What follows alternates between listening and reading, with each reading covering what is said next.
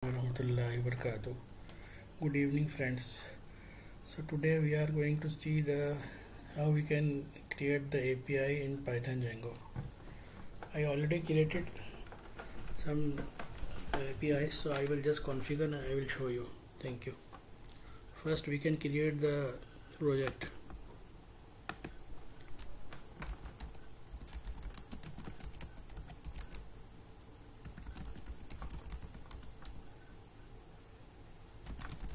Django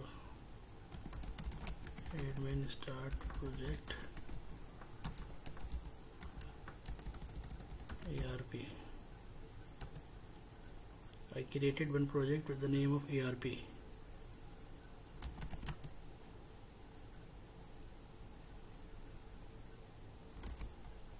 And we can go in the ERP project. We can create here, or I have already apps. I will copy. I will open the project.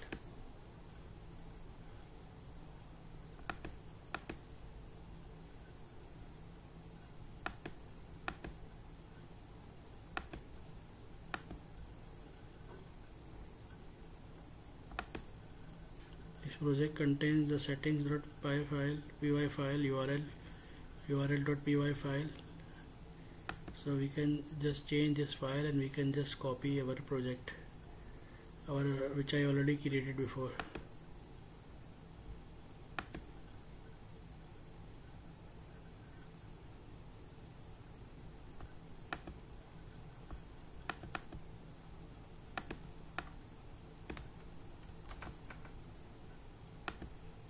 And I will show you the demo of this.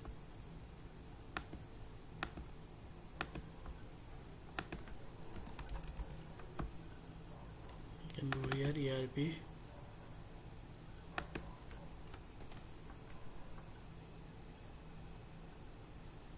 Just we copy here.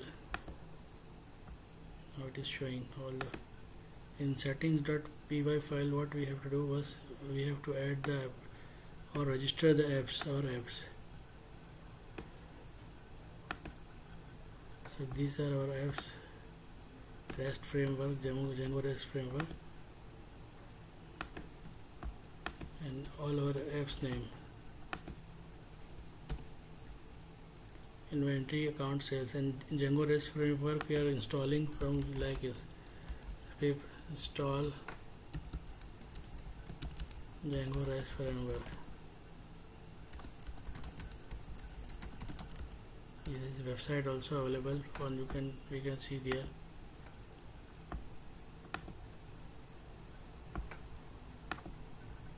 You can go on the website.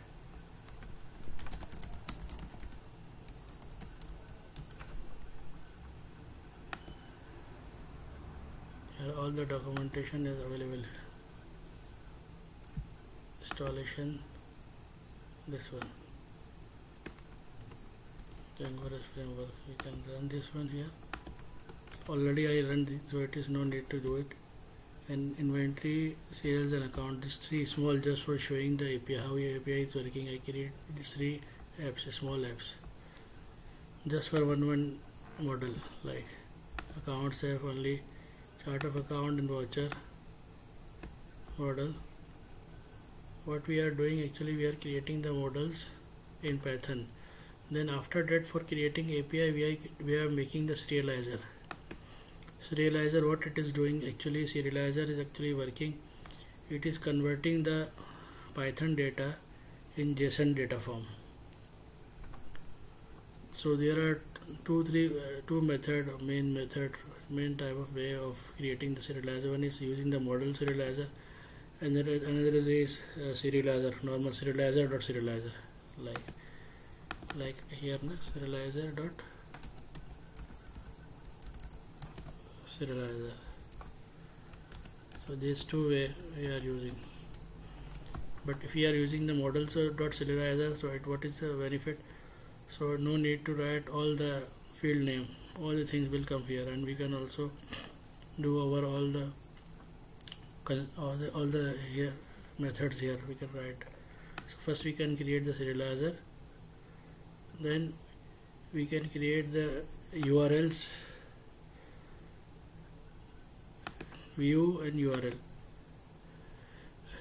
There are too many ways of creating the views in Django REST framework. One way actually it is actually depending on what we are using. If we are using which type of authentication and authorization system. If we are using because I am using the simple JWT authorization, no? So that's why we have to install this one also in our settings.py file. And permission, actually this permission is also I am using the Django permission, so it's authenticated, it's a permission. So this is the actually view, model view set, query set. We are defining the query set, serializer. What serializer I created here? Chart of account serializer, so it is showing here. Sorry, chart of account serializer, it's showing here.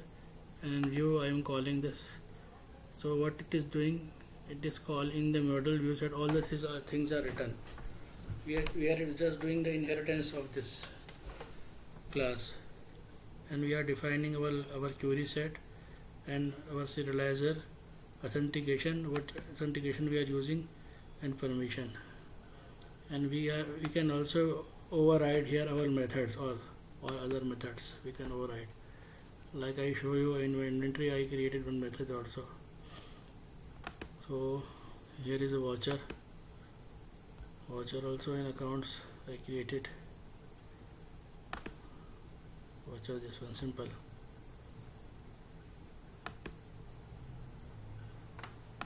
Another one is inventory. Here I created unit of measurement, product, simple, and inventory model. Inventory type, receive or issued, I or R. R means received, I for issued, simple table. And serializer for this. And third one, sales also we have very simple, customer sales. And sales, in sales model, sales view, I write another method also here, create method. What it is doing, when we are doing calling the sale and we are creating the sale, so it is also doing the working for inventory. It is also minus the inventory from here. So this is actually the logic of this one. So now I am going to try to compile all my work.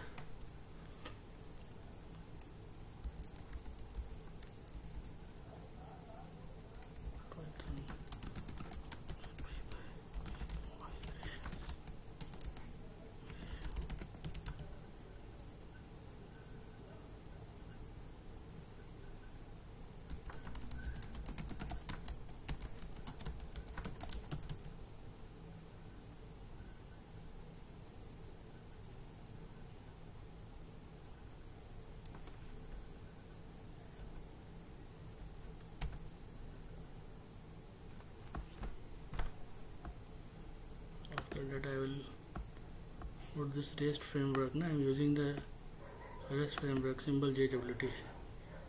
I will put the setting of this one in my settings.py file.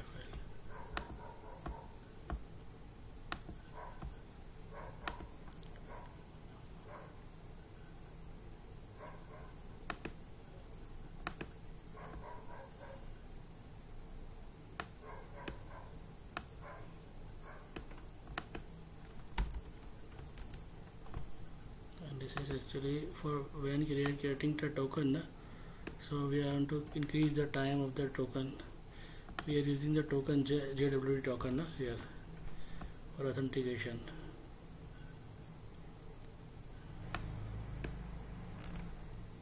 This URL path we can copy in URL.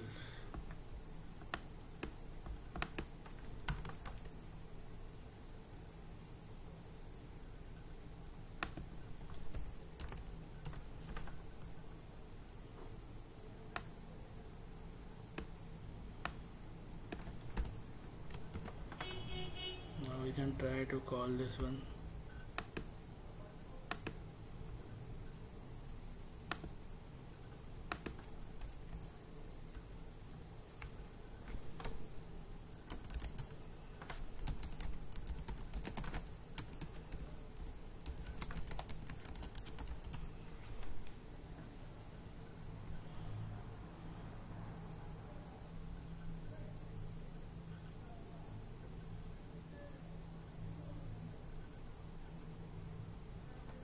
Serializer, what is there in accounts?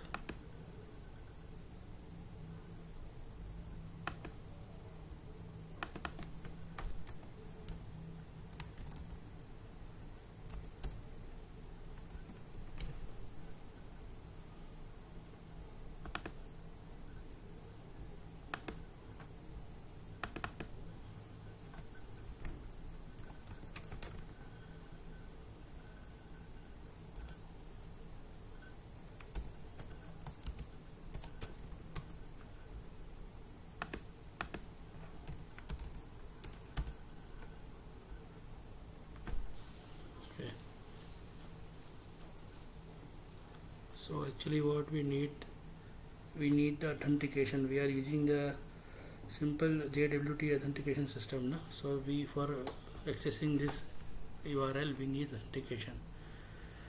So I will try to use the Postman.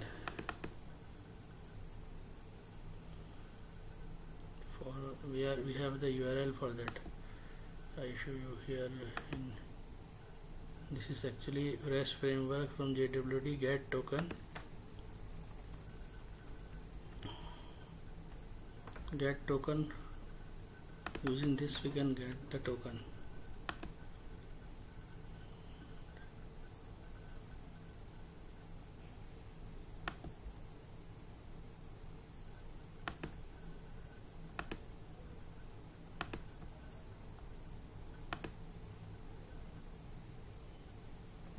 This method we are using the post method for getting the token. Sorry.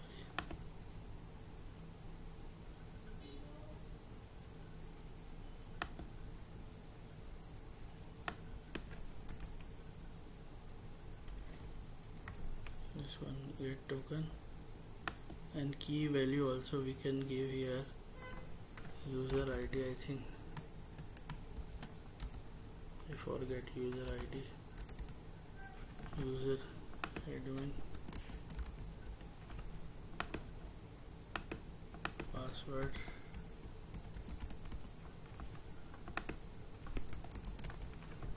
admin.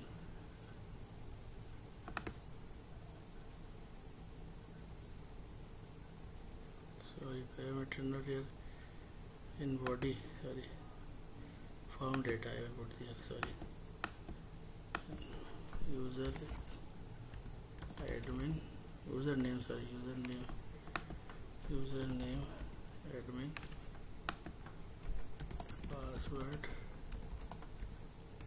admin, and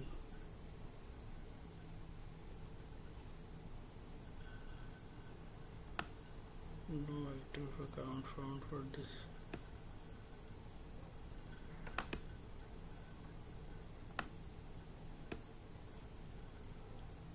I will try to access this one first. 127.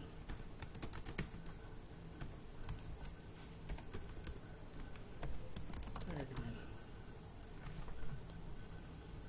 I have to create a super user also. Python manage.py create super user admin.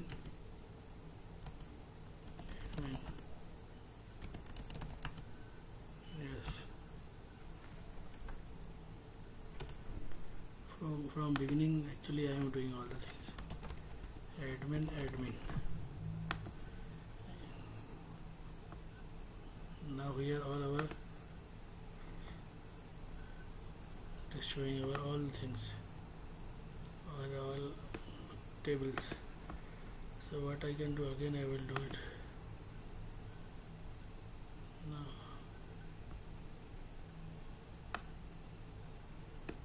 Refresh token.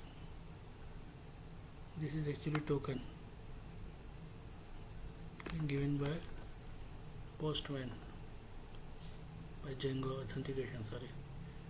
So we can create new. Here we can put authorization, barrier token,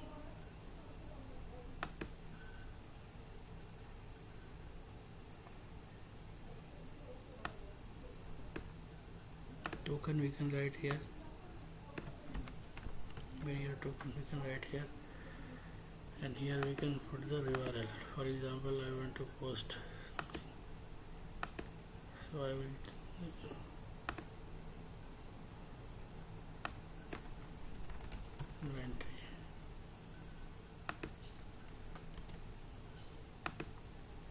inventory model. I will see any data. There is no data, so I will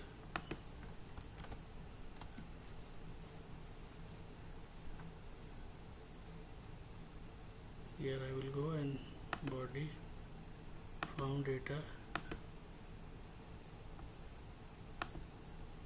inventory column,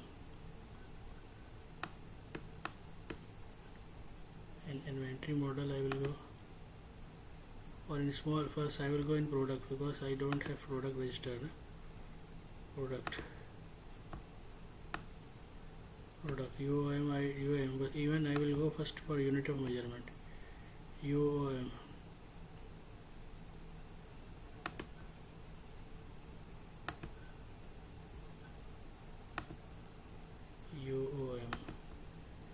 Here I will put UOM, unit of measurement, and value I put here PS, kg, sorry, kg.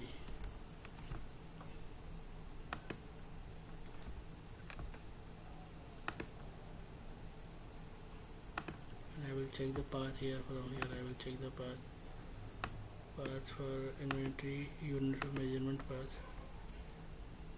What is the path here?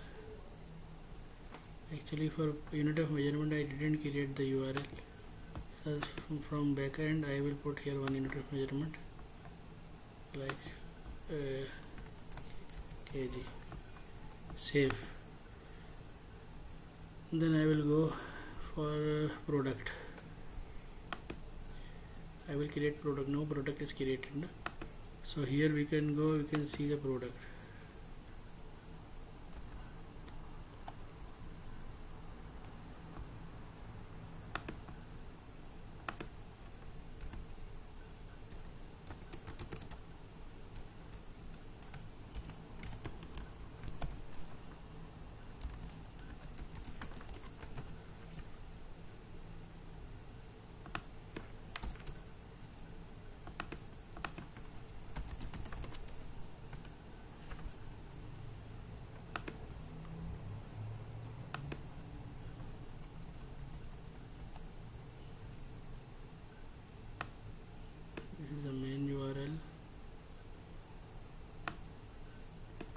ERP. Main URL is what is INV. From INV it will go to this URL product. Now I will try to check in Postman. Maybe token will expire. So then again I have to write. I refresh. Here I will put product ID, unit of measurement, UOM ID, kg, product ID.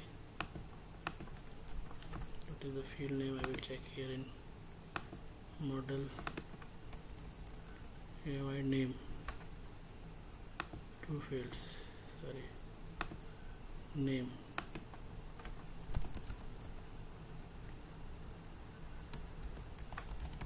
Onion.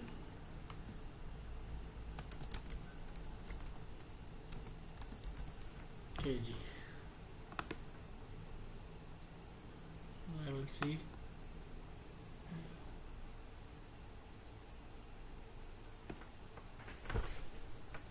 PK receive STR.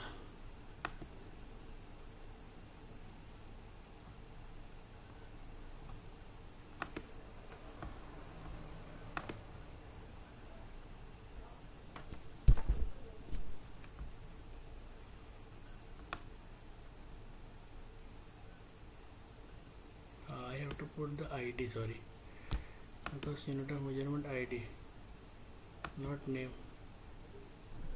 Its ID is 1. If I will go in SQL, so it will show us ID is 1, so I will put here ID. This is description I was adding. Now I will see the result. Token is expired, so now again I will generate a token or refresh the token. I will generate again, no problem. Instead of refresh, this new token came. Postman I go, authorization token,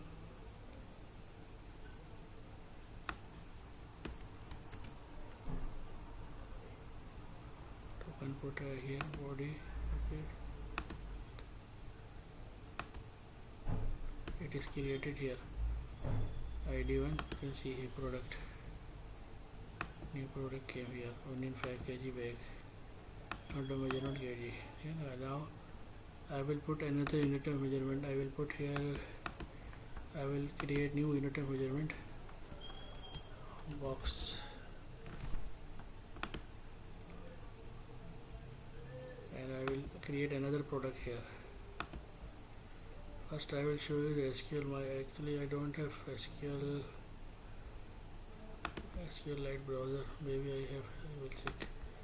I installed before, I think, SQL DB browser for SQL I have. I will show you from backend. So in the meantime I will, okay, it is open now. Now we can see here open database, DRF. We are using by default, Django is using SQLite, but we can change also this one.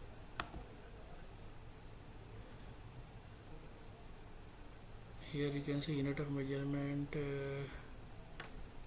Where is the unit of measurement? This one. You see here 1 and 2. From here we can also insert from SQL, like here insert, like from here also select, we can select from here.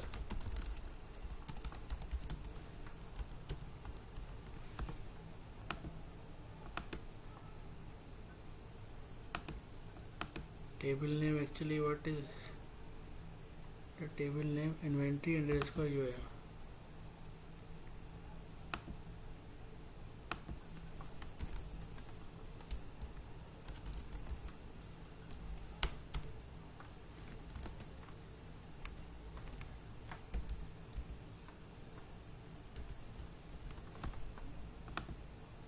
Sun is coming now. So I will create another product.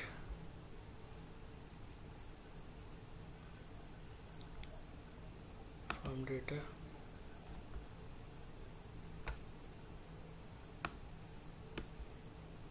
unit of measurement 2,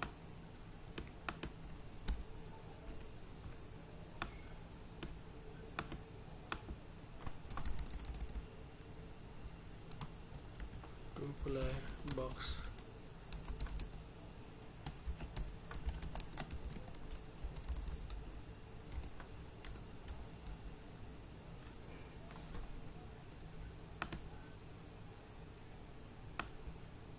It is created here. You can see in database also product.